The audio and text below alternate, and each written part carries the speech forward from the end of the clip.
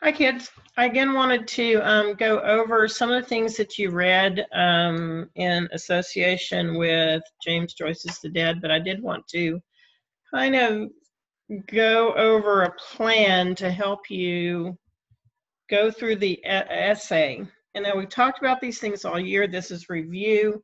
So I want you to just kind of think all this together. Don't feel like you have to stop every single step and go, oh, now what was that again? You need to, this really should be internalized by now. But let's go through this. So we're looking again at what we've been doing all year, which is style analysis. Remember the what, the how, the why. What is the writer saying? Literally, what's the writer saying? What's the plot of the story? What's the plot of what's going on? You won't include that whole thing in your essay, but you do need to go back to that for support. How did the writer say it? What literary techniques? Ooh, I misspelled that. What literary techniques did the writer use, and why did the writer say it? Which takes us to meaning, which is something you have to do on every essay. We said that 1,000 times over. And remember to, in your organization, as you're putting it together, remember that in the introduction, you need to answer the question. In the body paragraphs, you need to see how the author develops the idea that you put in your introduction. And your conclusion would be a nice wrap up about why this is important. Now, that's not going to be a you should statement. It's not that. This isn't, you know, you should be nice to other people. It's not that kind of statement. And we'll look at an example. Okay, remember, as you read, certain categories will pop out at you. Okay, this piece is talking about freedom. It is also talking about love, and it is also dealing with the issue of time. And so those categories should pop out as you read. And then you want to look to see where such devices, remember, you've got to bring the devices in, such as detail, imagery, diction, figurative language, and syntax take you. Okay, how did that develop the idea again? All right, stick to the topic. It's called topic adherence, just like glue. So when you're going to, first of all, as you know, you're going to deconstruct the prompt. What is it asking you to do? What are the tasks, plural, it's asking you to do? Then read the passage. Then look back at the prompt. Then read the passage again and annotate.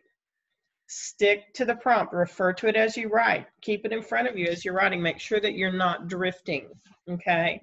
So remember that that planning is all going to be done in the first 10 minutes. You should not go beyond that.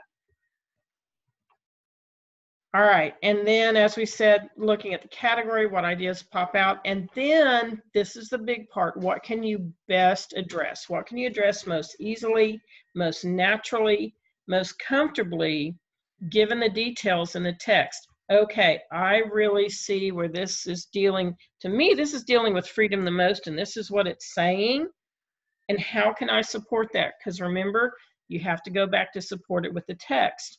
So look at what the text gives you. It's like opening presents. It's right there, okay? All right, so the introduction, again, you're going to identify the text and the author if it's given. There's no room here in the introduction for vague statements, okay? If you're using words like things and stuff anywhere, or if you say, the writer does this to make a point, well, okay, what's the point? Okay, the reader should know you understand the text and the task within that introduction. Remember, that's where you answer the question specifically. That's what sets the direction and the tone of your paper. It's like a roadmap. This is what I'm going to be proving. Okay, so again, ask these questions. Did you identify the text and author? Is your thesis statement clear? Did you mention the techniques you will address? Does it speak to the author's purpose? All that together, okay? Your tag statement, thesis, within the thesis, techniques, what's the writer's point? Your body paragraphs, you want to put specific references in there. You can paraphrase some. I would definitely embed quotations, which we're going to talk about in a minute. Use only details that support the claim. You've probably taken notes while you've been annotating, hopefully. Some of those details might not support what you actually decide to say. So you can jettison those and just deal with the ones that support what you're saying. Embed 5 to 9 word quotations. It really gets heavy to go beyond the 9. You don't want to include 1 and 2 full sentences. Just choose the meaty parts. Quotations, embed those into sentences of your commentary. When you do that, whatever those short little phrases are or clauses, put quotation marks around them, okay? Avoid redundancy in your wording by using synonyms. So if you've decided to write on the topic of freedom, there are lots of synonyms for that. Words like liberty, words like autonomy. That way you're not going freedom, freedom, freedom, freedom, freedom, freedom, and your reader's not going, oh, lands will this kid get off this word. And then use meaningful transitions, words and phrases. On the other hand, conversely, in addition, moreover, okay? Look at what you're using them for, make sure they suit that purpose. Okay, I want to look at an embedded quotation, okay? This is from East of Eden, which many of you read. So Olive Hamilton was tough and resilient. From the age of 18, she taught every subject to every grade at the Peachtree School. She also served as a counselor and nurse, sewing up knife cuts after a fight and watching for weakness of character. So I took those words straight from the book. The word was sewed, so I changed it to sewing, and it was watched. So those brackets show that I changed the tense of the word, but I still kept the idea there. So that does go within the quotation marks. And then I follow up with more commentary. Her confidence and irrepressible strength of mind should have been benefited not only herself, but her students, which in turn benefited the town. Yeah, I'm gonna need to go back and change that. So her confidence and irrepressible strength of mind benefited not only herself, you could just say, but also the town. That way you don't have the repetition of the word benefited. You may decide you want it for emphasis, and I'm not sure it works to use it twice here. So, but at any rate, remember it is a timed right. So here we go. Okay, conclusion. Do not say in conclusion or all in all or to sum up, things like that in the conclusion. It's going to be a natural paragraph that brings a sense of closure. Do not sum up your main points. They have already heard them, okay? And if you're going to go back to the thesis, which is not a bad idea, don't repeat it verbatim. Put it in other words. Bring in a little bit more to it.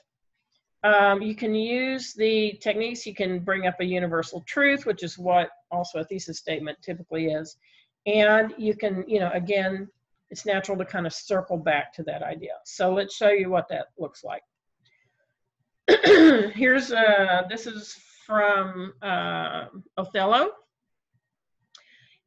This is a conclusion. Iago's cruelty is the cause of everyone's, including his own, downfall. But he himself is not the only man responsible. His cruelty reveals more about his victims than it does about himself. It is shown through Desdemona that it is not necessary to become cruel when one has had cruelty done on himself, but many characters still fall prey to this. One cruel action fuels another, and the evil prevails when one has at least a hint of evil in himself. Cruelty functions in many ways, but it is nearly always guaranteed to bring more cruelty. There is a universal truth, the part in red, the part that applies, remember, to all people of all times, of all places. Okay, it's beautifully done, concluding paragraph here. Okay, let's look at a circle back. It's where you circle back to the same idea. So in the introduction, you have, in the excerpt from Maxine Clare's Cherry Bomb, the adult narrator recounts her memories of her 5th grade summer. Through the narrator's story of her private box and her cherry bomb, Clare captures the innocence and youthfulness of childhood. Okay, now the conclusion. By the ending paragraph where the narrator says she kept the cherry bomb as a memento of good times, suggests the importance of embracing and treasuring those childhood moments and memories when all that was dangerous and scary in the world was the hairy man, and when all your secrets could be safely tucked away in a cigar box. So they came back to the idea of childhood and innocence, but they eloquently reworded and gave, showed what that looks like. So these are two really nice conclusions, and I think we're done here.